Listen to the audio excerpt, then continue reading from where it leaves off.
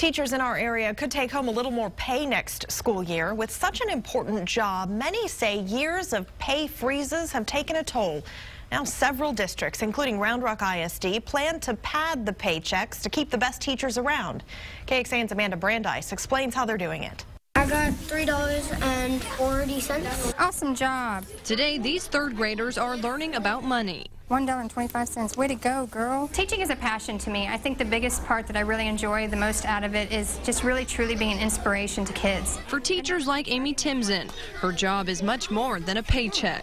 It's not just about test scores to me. It's about really developing the whole child. You had to first come up with some advertising. And it's teachers like Amy that Round Rock ISD want to keep around.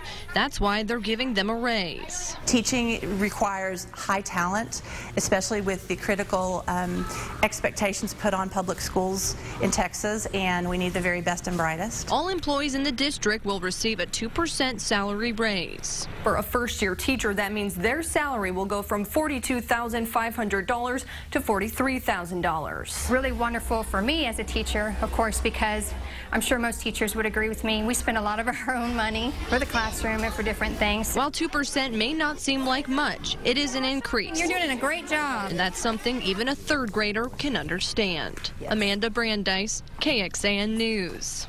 That 2% raise for district employees goes into effect next school year. It will cost Round Rock ISD taxpayers $4.78 million. Digging deeper now, pay varies with every district in the state. So we crunched the numbers looking at the base pay for teachers with 10 years of experience.